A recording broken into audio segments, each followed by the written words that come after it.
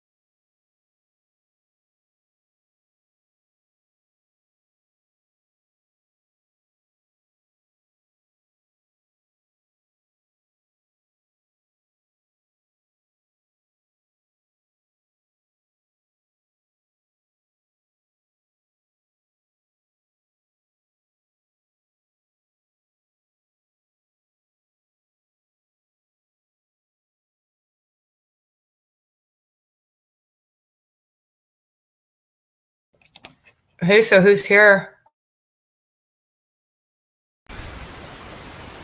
Hey, Miles is here. And Nathan's here. Awesome. I don't know where Marcin is. Has anybody been able to get a hold of him today? I got an email from him like around 4. Sorry, 4 Japanese time. But about an hour ago. But yeah. Oh, okay. I haven't heard. Yeah. Okay, good. So he should be here then. Cool. No details after that. Yeah, awesome. Do you guys have the link to the current meeting slides? I think so. Yeah.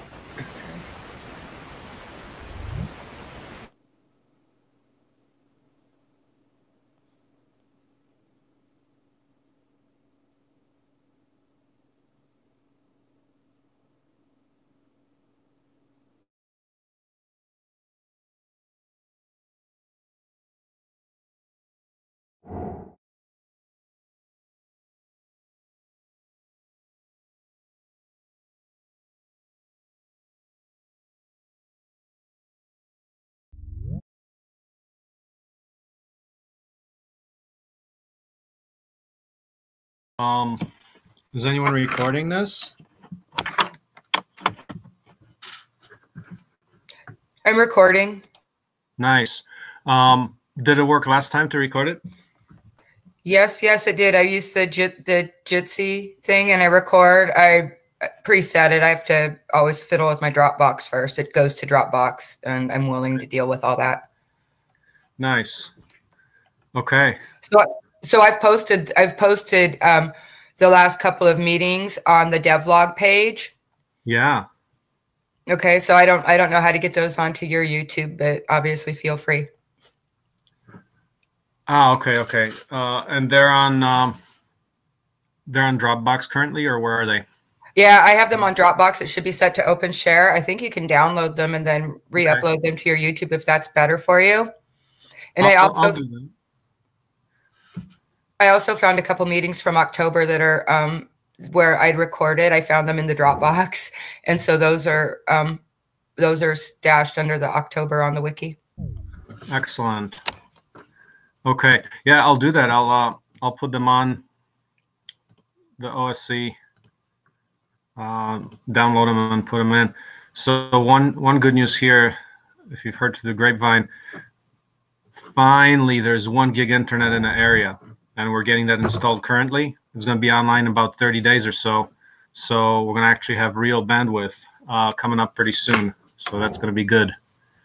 I'm going to restart my camera here.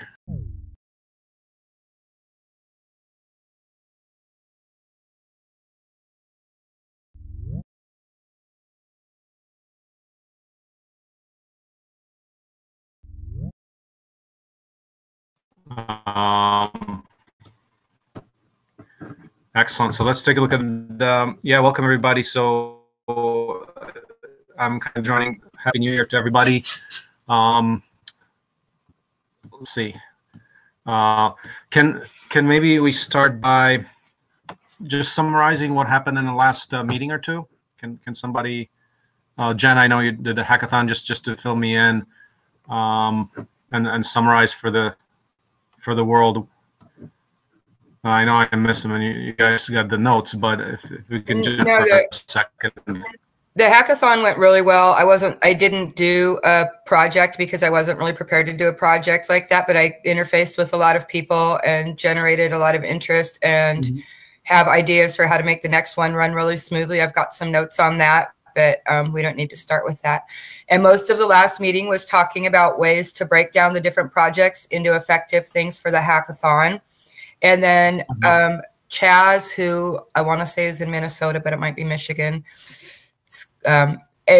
was listening. He used to be a builder, I think, with OSE, and he joined the meeting, and then he talked about his press. I want to say CVC press, something. He talked about his projects, and then we got into a big conversation about scale models and how scale models would be an interesting project, like for coding, for scaling them down.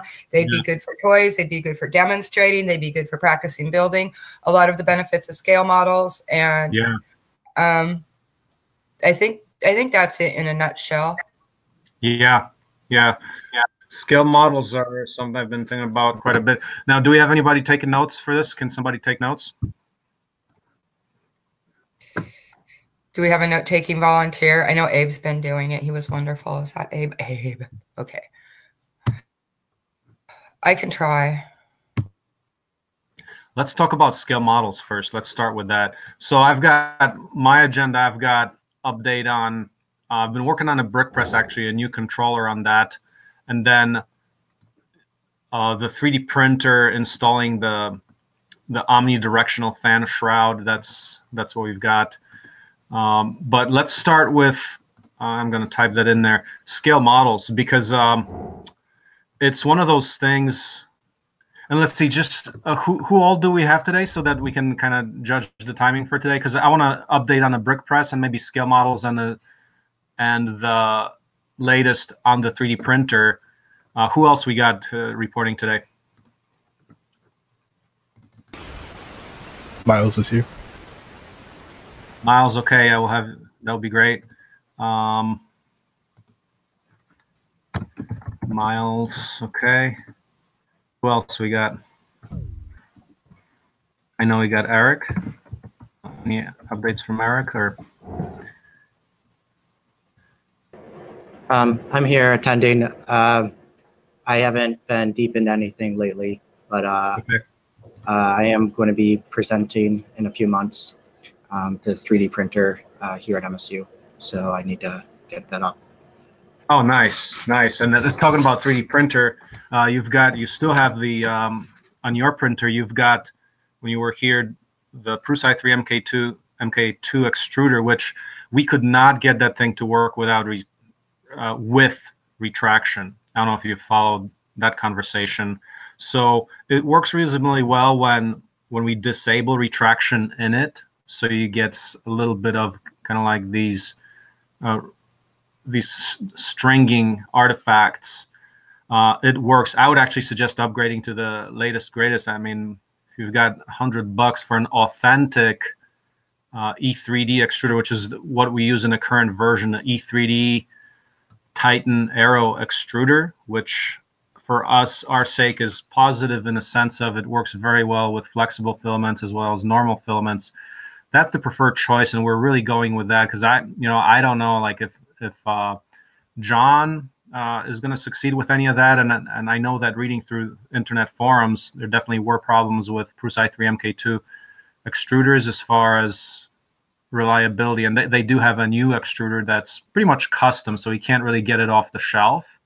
But the Titan Aero by E3D is one of the best, if not the best. I mean, I guess that's kind of the industry standard for highest quality extruder that also Lulzbot uses, and we like Lulzbot because they're all open source and collaborating with us. In fact, for the Titan Aero, the omnidirectional fan shroud, guess what I did? I just downloaded the design from Lulzbot, from the Lulzbot Mini 2 printer in FreeCAD, native FreeCAD, because those guys are real and they use FreeCAD for their designs. So if you go on the wiki to the, let's see, 3D printer extruder,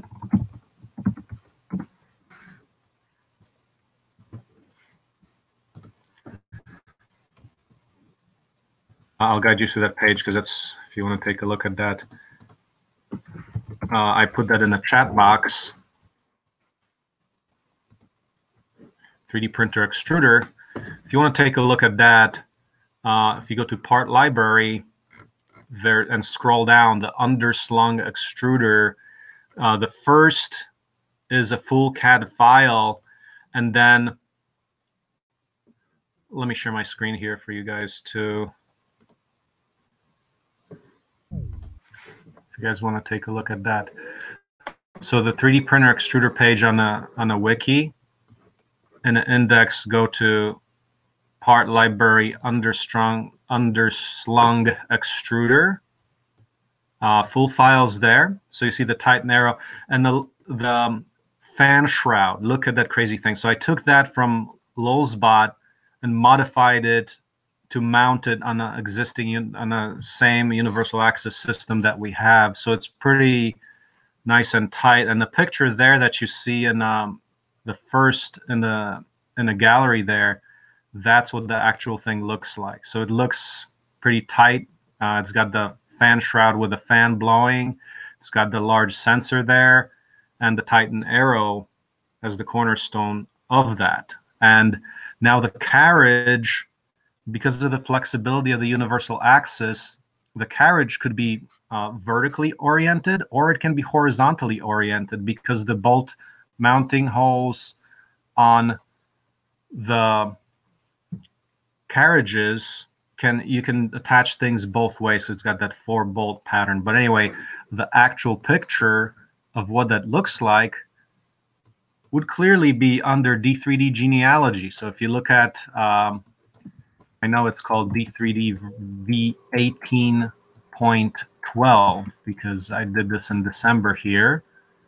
So if you go to the D3D V18.12 page on the wiki, you can see actual pictures of the machine, of the extruder as built. And if you go to the workshops page, you probably see some pictures of the actual printer with the thing mounted. So you can take a look at that. But that's kind of like the latest thing. And you see the same carriage, and then the whole extruder assembly mounts on a carriage. And now using the standard triangular, like it's called the mount bracket, using that right now. So using the stock mounting bracket that attaches, kind of clamps around our carriage. So you can see take a look at the FreeCAD file. You can unravel that whole assembly if you want to take a look at the latest. And then it's kind of a sandwich that clamps over the carriage piece. You can see the sensor holder, and yeah, it works well. I can say the print quality is pretty good. Definitely getting the print cooling from all the directions. So now if Lulzbot Mini's got some of the highest, if you look at the ratings of Lulzbot Mini 2 in Make Magazine last year, it was like 3rd place or so, or very much near the top of ratings of like 20 top 3D printers. So the print quality is really high using this style of extruder. Okay, so that's the update on a 3D printer. Right now, there's a workshop happening. So there's a Kansas Highland Community College in Kansas. So that's happening on February 12th. Just today, received some communications from people in New Orleans, where we might be running a workshop soon after in New Orleans. And there's some other stuff happening in Europe in terms of some teachers, potentially teacher training that will be in the Netherlands if that goes through. And the guys from Canada, there's Russ Purvis, who's working on a build, getting basically sourcing the materials in Canada right now, so I can do a build up there for about 12 printer builds in Canada. So there's a bunch of stuff going on and trying to really develop that to the final completion. I mean, it's kind of been slow over the Christmas, and now that I must update on the brick press. Let's go into that, because that's kind of took me a little bit off track on the brick press in the sense that, so Scott Mader, who bought the brick press a couple of years ago, he never picked it up here since we used it for the CDECO home build, so it's actually still here. And I'm adding a new controller on that, and I want to just talk a little bit about that. So look at slide number 7. So this is what we have right now. That's the brick press actually without the hopper. That's when we were using it to make some bricks for the CDECO home, some of the floor bricks and some thermal wall bricks. But yeah, we'd be getting 7 bricks per minute there. So historically speaking, we used the controller that used MOSFETs. So basically, you got your Arduino brain activating MOSFETs to run hydraulic solenoids, the things that switch the hydraulic power on and off the hydraulic fluid. So right now, we're simplifying that greatly. Before we used the custom board, and now I don't know what happened a long time ago when maybe that relay shield for Arduino did not exist, but we went with a custom board before, and it's like, man, that was so much harder. So right now we're using an Arduino, a simple custom board, simple non-custom board, a simple shield that mounts right on top of the Arduino on page 8.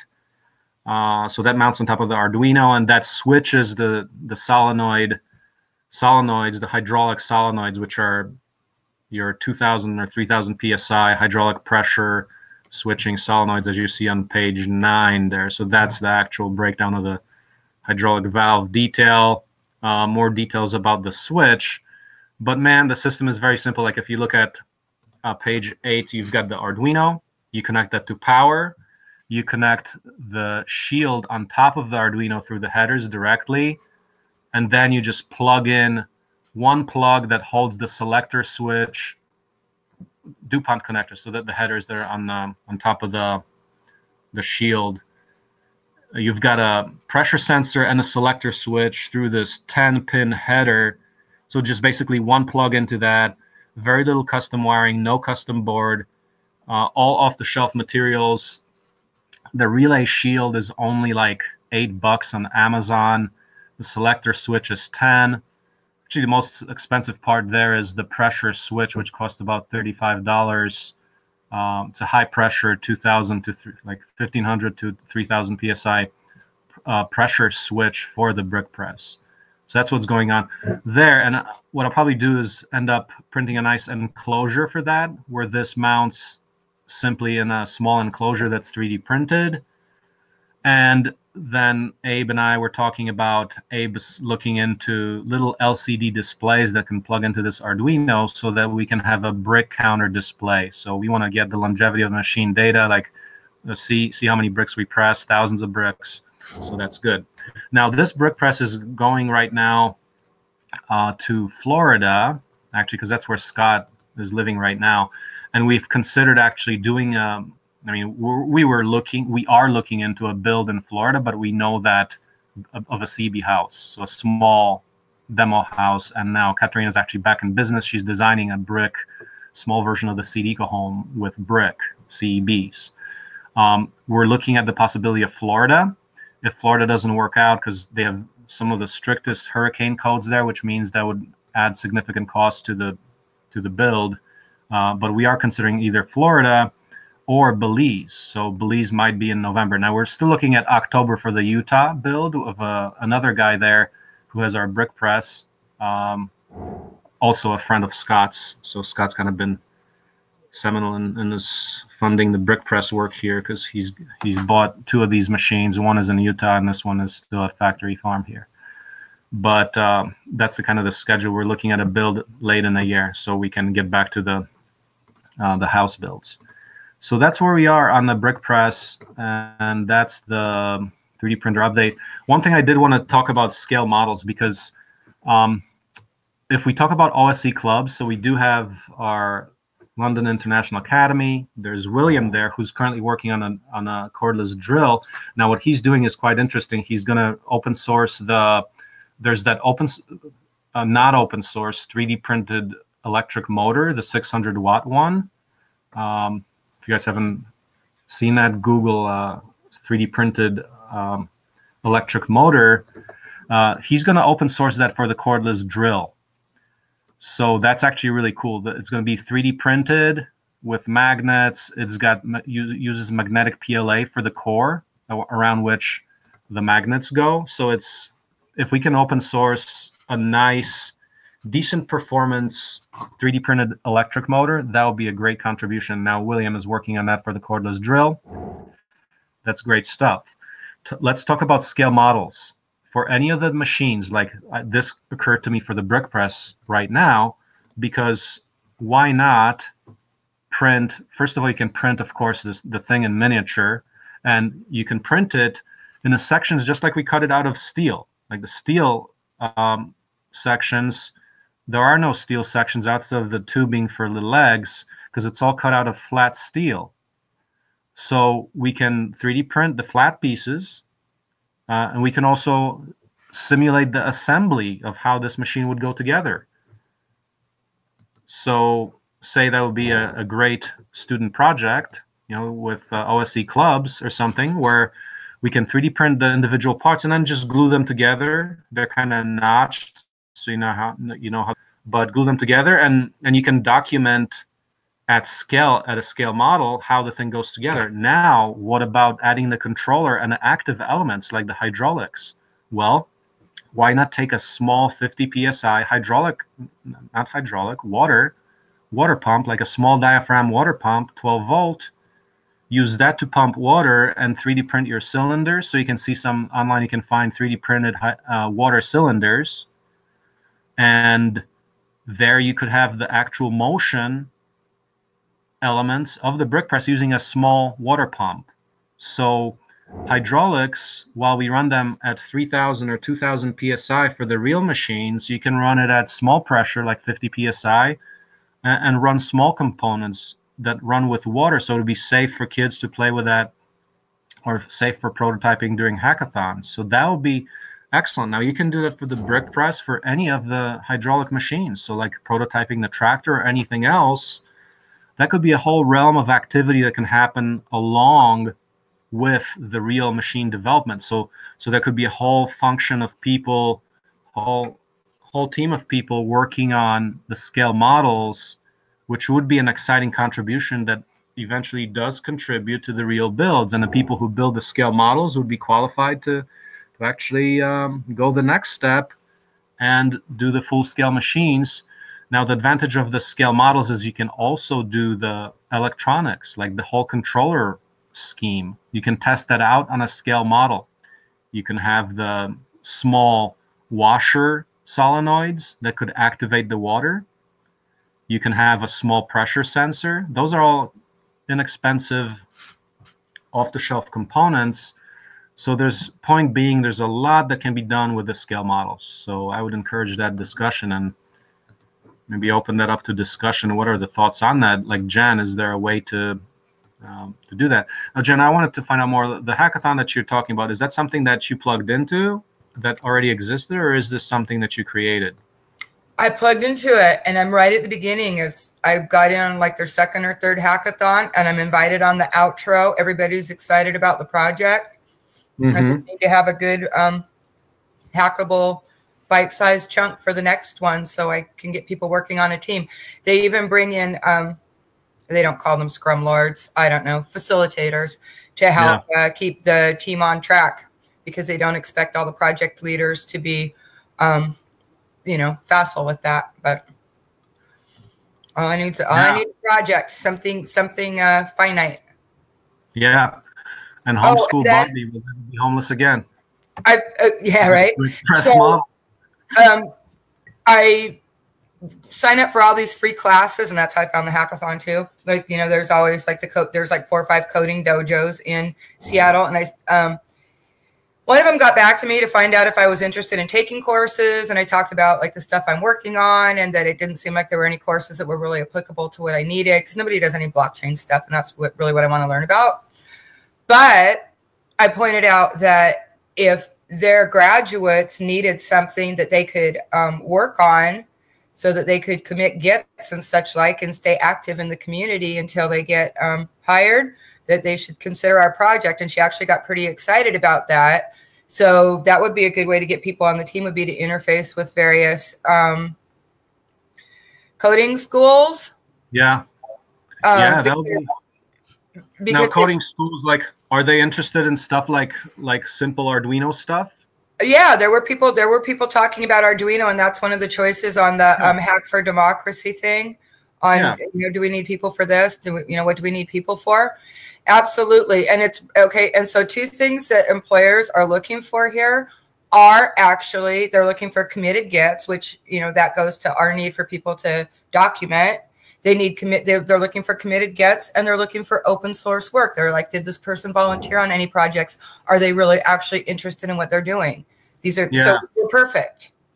Yeah, no, that's great. So I would say like the brick press, it is a low-hanging fruit, because out of this could also come out an education kit. So we create this, and it serves both to teach people during the build of it about coding, like once they get to the actual components and 3D printing, and then we could end up packaging that as a kit for education and like dev kit. You know, like, okay, say you want to develop new functions for the CEB press. Right. Here's the code. Here's the scale model. Go ahead and do the modifications, and we'll build them out in real life. Yeah, you don't have to build the big thing to work on the code.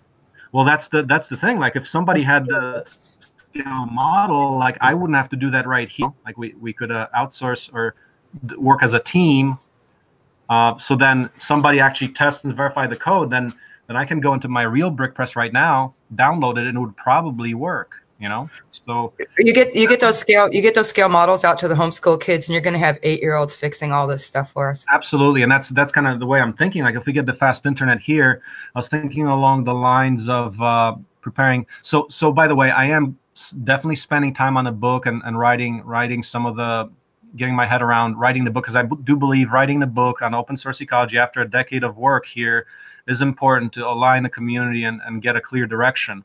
Now, part of that, I was thinking, develop a course, like a online course where we train people for various development work, where the prototyping and the scale models could be a part of that. So imagine getting a whole bunch of OSC clubs started out of that, where we kind of get the ball going. So yes, definitely huge potential for schools, and that could plug into the real prototyping program as well. So definitely worth trying. For the brick press, what I would suggest, so we do have all the files, like as far as what we built from the last build was 2017. That was the machine that went off to Utah, actually. But that was 2017. You can look at the CB press genealogy on a wiki. You can download the latest DXF files, which are the 2-dimensional cutting files. And you can pretty much, from that, if you can download the files and just print them out, extrude them, print them out. So first of all, from the 2D, you'd have to extrude them to the 3rd dimension, because they have a finite dimension, like there's 1/2-inch steel. So say when you scale that down, say a factor of 4, that means instead of a 1/2-inch, the piece of metal, the little scale model thing, would be like, say, an 1/8 inch. And a 1/4 scale model is something that's realistically doable. If you do 1/4 scale, actually 1/6 scale would be ideal, because that means that the machine itself is, the longest elements there are 6 feet long. So if you do a 1/6 scale model, that means the largest member is now 1 foot long, and that could fit on a print bed, like say our 1 foot D3D or some other printer that can print 1 foot. So that'll be usable. Right now, its process will be to download the files, print them out, start building it together. And now the thing that we have to figure out is, okay, how exactly do you do the cylinder? So you have to pretty much open source that. There's some models on Thingiverse, but we have to pretty much design one that's our particular size, 3D printed. And the way it typically works is you'd have in order for water not to leak in there, you have rubber O-rings around the piston. So once you get to the cylinder part, you look at the details of how a cylinder is made. But it's essentially a piston, like a needle plunger, like a hypodermic needle kind of deal. It's a plunger that press it up and down. There's fluid that just gets pushed in and out. It's essentially all it is. Now, what you want to do if you use 3D printing is you could either print the O-ring or you could get it off the shelf. And for the smooth surfaces, it would be easy to use PVC pipe, like say 1-inch PVC pipe, to provide a smooth surface for the cylinder to actually work. You can also 3D print it, but you have to have really fine resolution, so it'd be a longer print. While there is an easy option of taking PVC pipe, which is a few cents for a few inches for a cylinder. So that wouldn't be a big cost. So combining like off-the-shelf PVC with 3D printed cylinder ends and things like that, etc. So I would say, Jen, I mean, go ahead and propose that. I can see all the files, and if you can do that, that'll be awesome. So, and when is the next time that you're meeting with the people? The next hackathon is March 16th, and okay. I'm hoping to get some, like they provide the paper, for everybody to write their projects on, but I would like to have, since it's an ongoing thing, and I'm sure there'll be other opportunities to present for Open Source Ecology, I would like to actually invest in some sort of classy assets to hang for us when we do these things. Yeah. I haven't had a chance to look around and see what's available.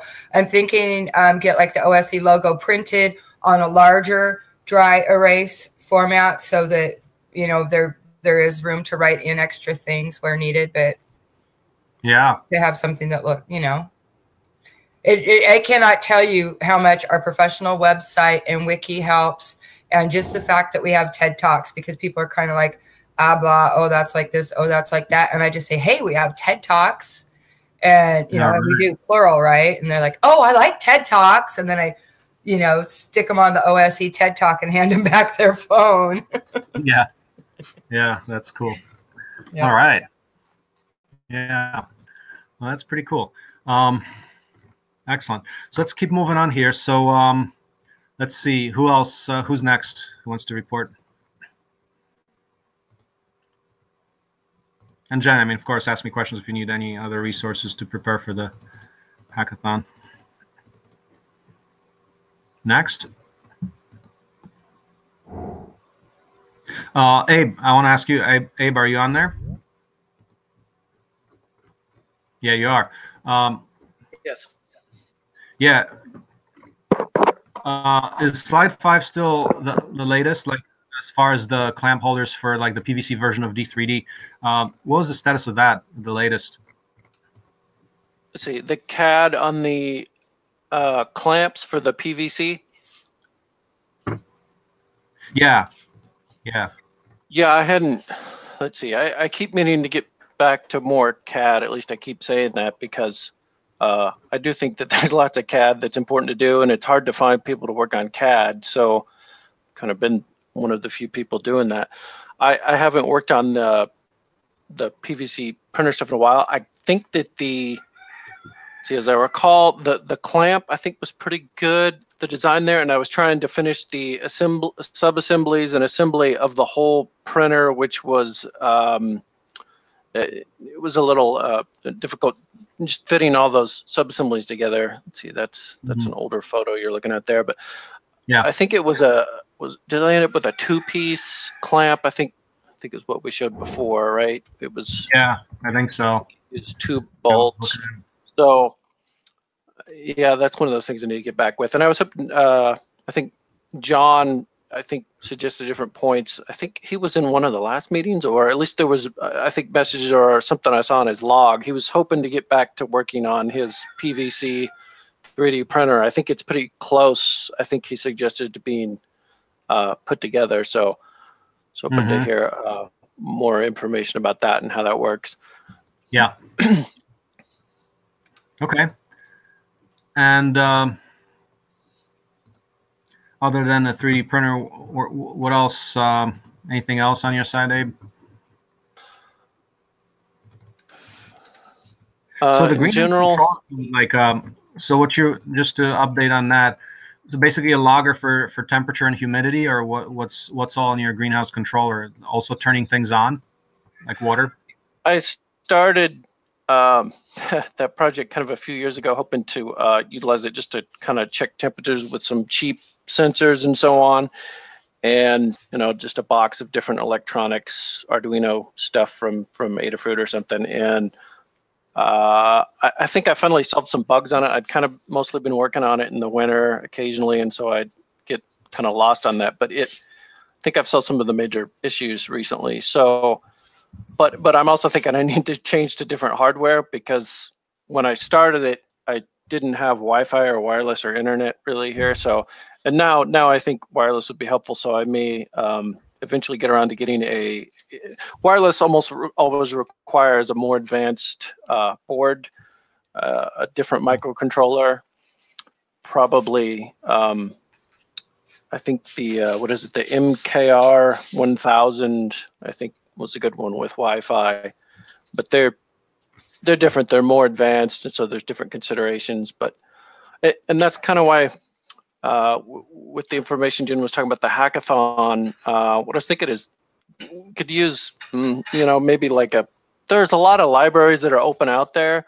Some of these LCDs and things we're looking at for different projects, I'm not sure that the boards are open, and then some of the software is just totally unlicensed for some of those LCDs. But then I looked and I found open source libraries or licenses that looked, acceptable for some of those things. So they exist if you hunt around. But connecting all of those different libraries together for some of these more complex, microcontroller projects, it's like we could probably use some people to code and at least organize more on the wiki, maybe a big project page with, all the libraries, kind of like a parts library, but software libraries that are open that can be used. I noticed that Marlin, I think it kind of, a lot of software to simplify things, there's a bunch of different versions of possible boards, like with that RepRap LCD kit. There's multiple possible versions of chips and different versions of that board. Maybe at least that's what I think I'm seeing in the software there.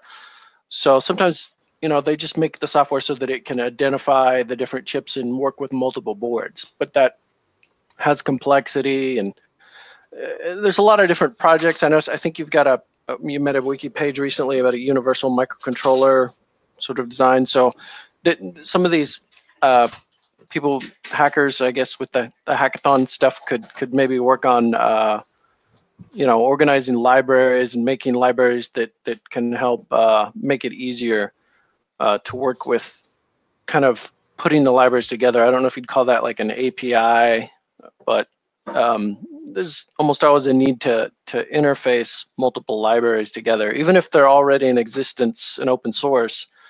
It can be a little more complicated to write the code using all of them together. So there's a need for that.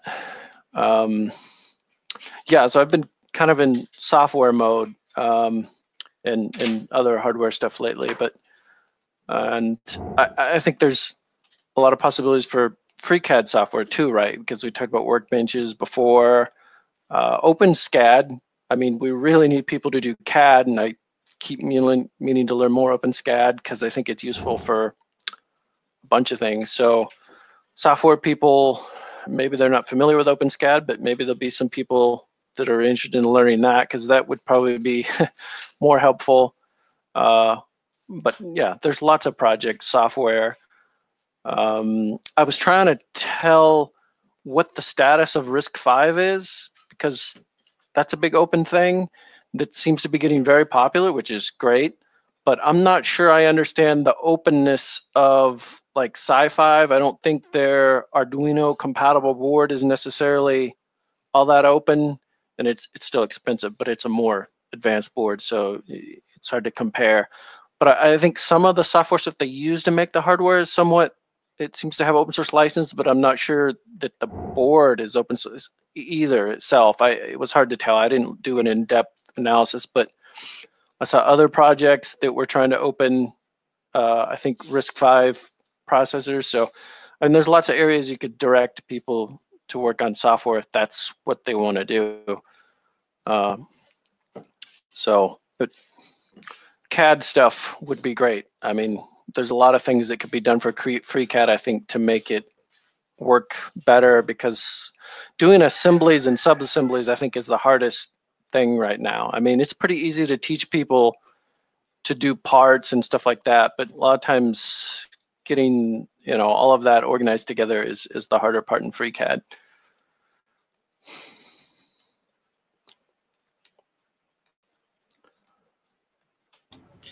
Thank you, Abe. I took lots of notes on that. Yeah, I think that kind of covers it.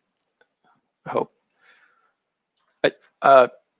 Yeah, I'd say we could use a wiki page for software stuff, and we'll just list things for people to do.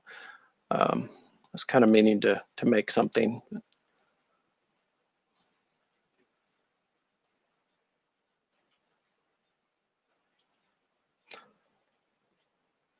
I think I'm not hearing Marcin. Is anybody else hearing Marcin? I see him talking. Oh, no, I don't hear Marcin. Are you muted?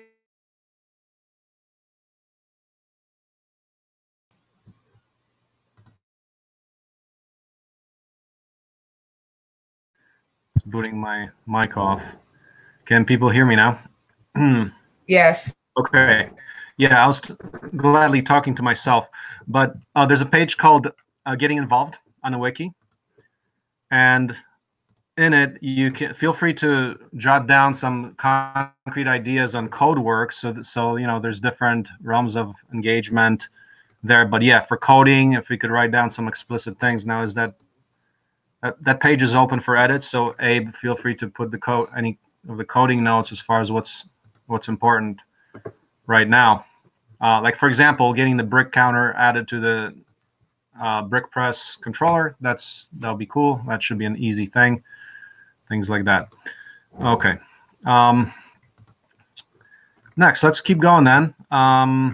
Miles, can you tell us a little bit more? I was looking at the DC-DC converter stuff, and I saw this instructable in the buck boost converter, DC-DC converter.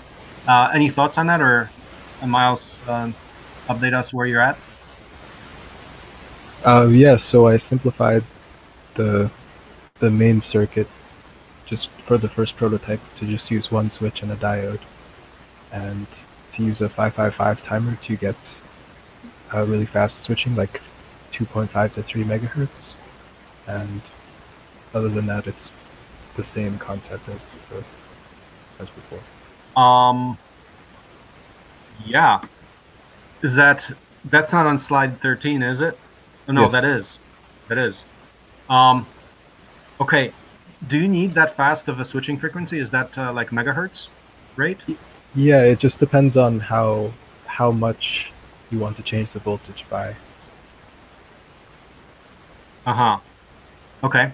And what do you think about this? Can we drive the MOSFET directly with Arduino? I think it in the example that you posted, to use the P channel, so that could work, but the P channel MOSFETs seem to be a bit slower, and they have a bit more resistance. It would still be less than a watt of energy lost. But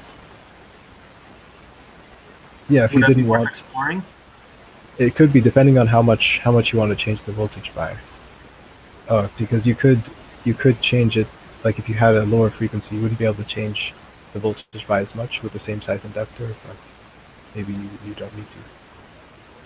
The faster the frequency, the smaller inductor you can use. Yeah. Yeah, okay. Do you have any of these components already sourced, or is that like your next step, or? I have a partial bill of materials. I can post that on. And as far as what I pointed to at the end there, is that like what I pointed to? Can we measure here directly with Arduino? Is that the voltage measurement for feedback? That's feedback there. Yeah. Can we just measure that with Arduino without the op amp? You could. I'm just not sure how much the input resistance of the Arduino is, and so I just put the op amp in there to be a buffer.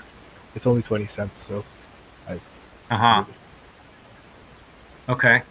And that's like that's like a little chip, like a thing with like 8 pins or something, or? Yeah. Okay. Yeah, that could be cool. So what's the limit? So it's 30 amp max current, or like the voltage. Okay, the voltage rating is determined by what? Which components fry if you go higher?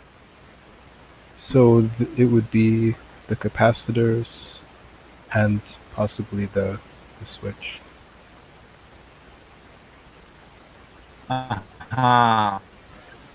MOSFET is rated for how much? Let me just check. MOSFET, yeah, the MOSFET's rated for 60 volts. 60 volts, I see. Are those MOSFETs like, let's see, I mean, if we wanted to do, let's see, 30 amps max current, say you got 12, 24 volts, that's pretty decent for now. And talking about scalability, like if you do, is it just replacing those two things, or would it be a lot of, like, would the driver be the same, or the driver changes too? I don't think the driver would have to change. Mm-hmm. Maybe depending on the output voltage. Yeah, because I'm always thinking about, okay, so we got scalability is a big deal for us, of course. So what happens when you just put really fat components and use the same simple circuit? Can you get to, like, say you got, because this thing does say charging 24 volts, 30 amps max, 720 watts. That's good. What if you want to charge more? If you want to do, like, you just need more power. How do we do that? I guess we'll do one step at a time. But when you're designing this, are you giving thought to, like, okay, what happens when I just use some fatter components? I mean, are they going to be way more expensive, or it still will be affordable? Because if the idea is that with a low increment in cost on the components, we could get significant increase in power, that would be worth doing, because then, of course, they could still work for the lower powers, right? Yeah. Yeah, for the first prototype, I've mostly just been sorting by cost, and if there's are increases I can get without too much cost change, then I'll do it. But yeah, I haven't looked too much into it. That's cool. Yeah. So this is like 35 parts for the $35 for the parts shown here. That's awesome. Let's see. What's the? Okay, can you explain to me, like, this whole? So we've got a little pot that controls the frequency. Is that what are we doing with the pot? Is that the voltage selection, or tell us a little more here? So that would select the duty cycle of the pulse, which translates to voltage output. Yeah. Okay. And let's see. Is there like a little screen here that I saw somewhere? Yeah, seven segment display. That's not shown in the diagram, right? No. Okay. And let's see. When you've got this high side gate driver there, like, that's what connects to the Arduino outputs, right? No. No, the Arduino in this would only be connected. It would be sensing the voltage at the output, and then it would be connected only to the potentiometer and the display, of course. Whatever user input. Okay. Right. Do you have that documented anywhere else? Like, about the system design? Not yet, no. Okay. All right. Well, that's pretty cool. What's your schedule on this? Like, when would you think you could actually prototype this thing? It's kind of uncertain because I started school again, so I don't know how much time I'll have to put into it. But Yeah. Yeah. Let's see. Okay. Now, how much did you look into other things? Like, I put this instructable that I found. Like, did you look at other ways other people are doing it? Did you find any compelling Arduino DC-DC converters? I'm not sure if Or it not is really? Arduino, but there is like an open source benchtop power supply, which is it's about, I think, I don't know, 200 or 300 watts. Yeah, that's not a lot. But Some power for welders. yeah, I mean, I was thinking we might be able to use some of the code though. I haven't looked too Yeah. much into it. But Yeah. Did you do like, so you, how much of an exhaustive search for Arduino-based DC-DC converters have you looked at? Or were you looking more at the route of starting with raw components? yeah, I was looking more at the circuit level because it's pretty well abstracted from the whatever is controlling it. Like you could plug anything into this really.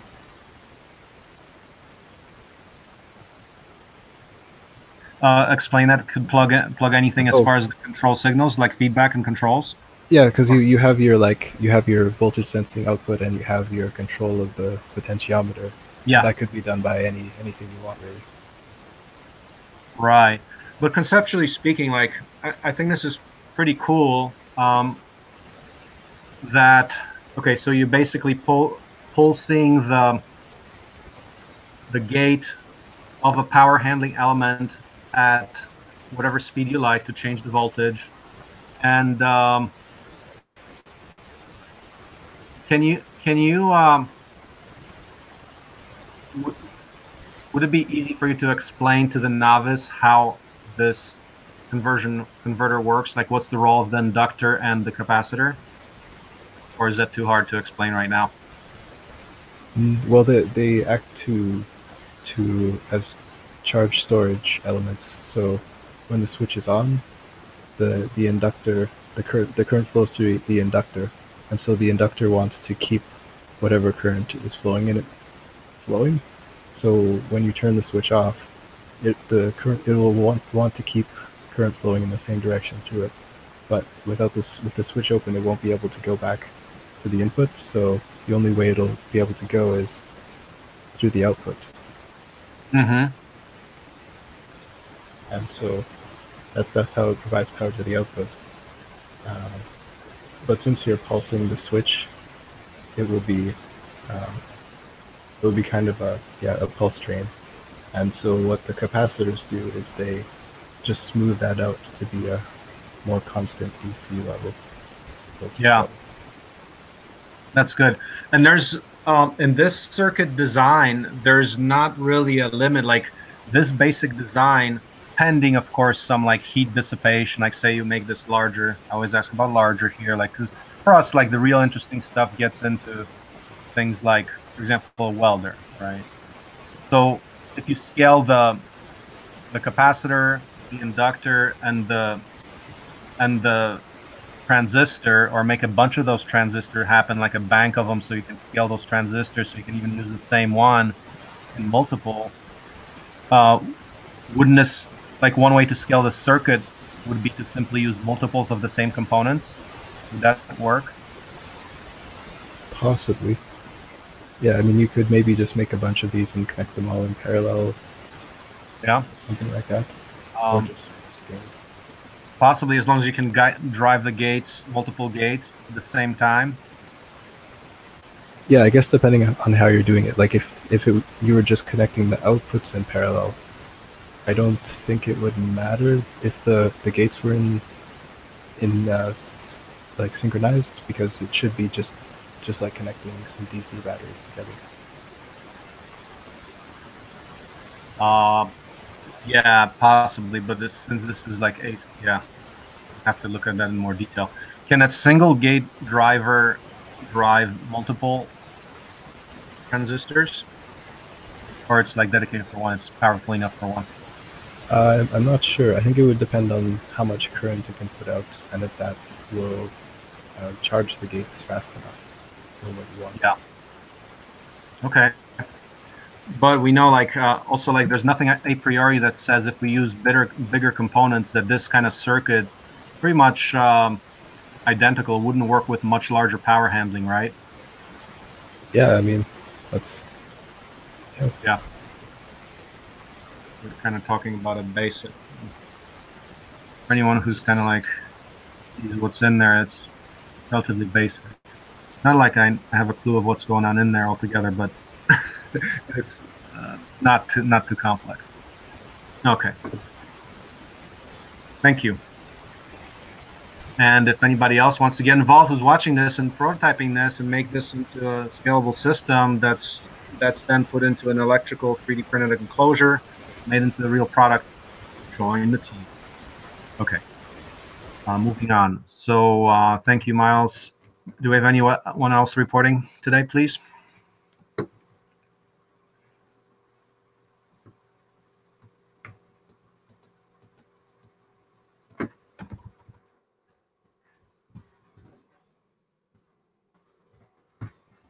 That's good. Ruslan is not here.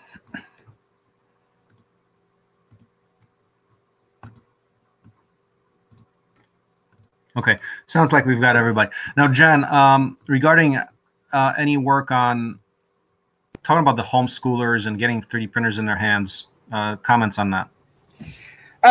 Yeah, I haven't. I thought I had a spreadsheet that had some contact information for the different things. I'm actually kind of overwhelmed with the. I'm underwhelmed with the number of states that offer money, and I still haven't figured out how to get into the different like funding programs. You know, like I guess I'd need to just start contacting people. I think we need to put together something. What do you need from me? Figure out what the homeschoolers actually need. You're thinking they might need other things, like, for example, maybe more important that they get in their hands on some meaningful curriculum. Right. Mm-hmm. Yeah, I think like clubs. Where did I put my notes on that? Hopefully I put my notes in the right place.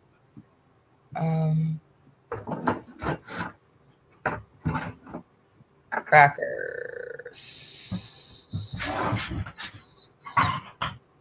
Oh, I know. I put it on my page. So let me see if I can find it.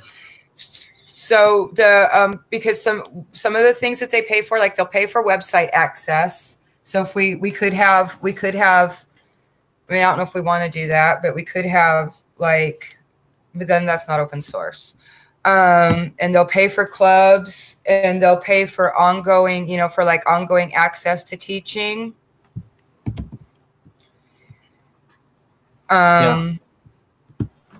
So I just got like bogged down with other stuff and haven't really got into that. I need to start contacting the different places is what I need to do so I can get some feedback. And Talk about contacting the funders themselves, or yeah. And I didn't want to do, like, obviously I didn't want to do that over Christmas. right. And I thought Okay. I put a page about it. I thought I put up a page from my thing. Oh yeah, here we go. So I guess I should just start emailing people. I'll just make it a list to email a few people a day. I'm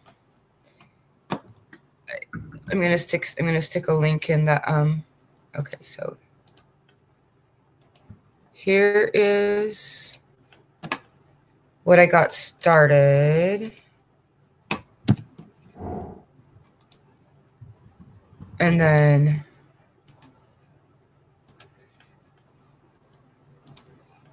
this is the link to the IDEA Program's homeschooling page, one of their page. that talks about the different ways that allotment can be used and how much allotment there is. For example, there's 1,900 a year for grades K through 3, 2,100 for grades 4 through 8, and 2,400 for grades 9 through 12. And the typical homeschooling family has 3 kids. A typical homeschooling family is going to have over $6,000 a year that they can spend on allotment. A lot of that's going to go, from my experience, a lot of that's going to go to hockey, space camp. There's a really good space camp on the Kenai Peninsula, for example. Alaska's got a lot of really good, interesting things. So they'll pay for books, general homeschooling supplies, literature, social studies materials. I really think that OSE can integrate unit studies and like homes in social studies because we are, you know, economics is social studies. Math manipulatives, I was thinking if we sold like 3D printer packages that included the programs for doing like different kinds of math manipulatives. So like the older kids could be printing up stuff for the little kids to use, and then they're fully recyclable, or you can make your math manipulatives out of your recycled water bottles. They'll pay for software, internet subscription boxes. I don't know if there's any way we could do a subscription box. Electronic hardware, they do pay for hardware now. Educational toys and brain games, curriculum packages, and online subscription-based programs are all things that I think that we could take advantage of somehow. Ways that we could help the community and also generate some funding. So that's what the Idea Homeschool program pays for. And I don't know if it's better. I don't know if it's better to start trying to break into like one really dialed in homeschooling program like that, or a really dialed in state like Alaska, and then spread from there, like get some legs somewhere and then spread. Or if I should just start hitting everybody and hitting all the different programs. I mean, it's a really professional gig. It's not like we're trying to sell something that doesn't work. Yeah. So I'm not sure where to go. Like, for example, Idea Homeschool program. So that's, for example, Alaska funded, and they give so much allotment to individuals who do homeschooling. And what does it take for the individual? They basically apply for that and are guaranteed to get absolutely. All you have to do is live in Alaska. They used to have a worldwide homeschool program because of so many military families there, but I don't believe there's still an Idea International. So I think it's just I think it's just Alaska now. Oh, interesting. So maybe like interesting to have a discussion with them and say, okay, here's what we're working on. What would be compelling? Get some feedback from them. What would be compelling for us to offer? Oh, that's a good idea. And I still know some people that are there. So I would, yeah, that's a good idea. Yeah. I know someone I can contact about that. Yeah. And to find out what we can offer them. Be great. And I think it would be good because it would also give, like, if somebody has a 3D printer and a circuit mill, or, you know, different, it also gives them the opportunity to develop their own programs. I mean, I'm just overflowing with the kinds of things. So. Yeah, I mean, like you talked about, oh, it can't be open source and like can't be behind a paywall to be open source. Well, it actually can. We can charge for education materials if we present materials. It can be open source. You can still charge for it. That just means that anyone can copy it still too. But that's fine. Okay. Maybe we could yeah, like maybe some education materials or something around, like even putting together a curriculum to, okay, here's you know, say they have a 3D printer, but after they would have a 3D printer to do the prototyping of the scale models, and put a little package around that and some guidance around that, or even classes around that for people who would find that compelling. I mean, I could seriously see the brick press and the tractor being really, really big there. I really could. I mean, because, you know, my kids used to, all the kids, you know, they go outside and they build things. I mean, there's really not that much to do, and we don't homeschool, so our kids can watch TV all day. You know, you boot their little butts outside, and then they get to think of stuff to do. Yeah. But like thinking about, like, say you have a tractor kit or toy set, then instead of, like, you know, people definitely get things from the store where they get some moving toy. Well, we can actually be building that as part of a homeschool program or some kind of a curriculum. Yes. That would be definitely useful. So yeah, it would take time to just all right, I'll get that. I've got a couple people that I still have emails for. I'll get in touch and just put out and ask what we have, you know. I decided, November and December are bad times to contact homeschoolers. That's all. Right. Yeah, and since I'm taking a bit to the pen regarding the book, and like I will write about some of these ideas of just trying to flesh out some ideas of what we have in terms of resources, and just making people aware of what we have, and try and put together some materials around that. Yeah. Okay. All right. Sounds good. So I think that's good for today's meeting. And Jen, so you'll save this and make sure do you have to click anything for it to stop recording, or? Oh yeah, I'll stop the recording. Okay. Yep. I'm glad it forced me to go into my Dropbox. I found all kinds of stuff. It was fun. Yeah. Okay, good. Well, thanks everybody then. So next meeting then next week, same time, 2 p.m. on Tuesday. So look forward to that. And I'll post this meeting up for anybody to watch this afterwards. So see you guys then next week. Thanks a lot. Bye. Thank you for coming.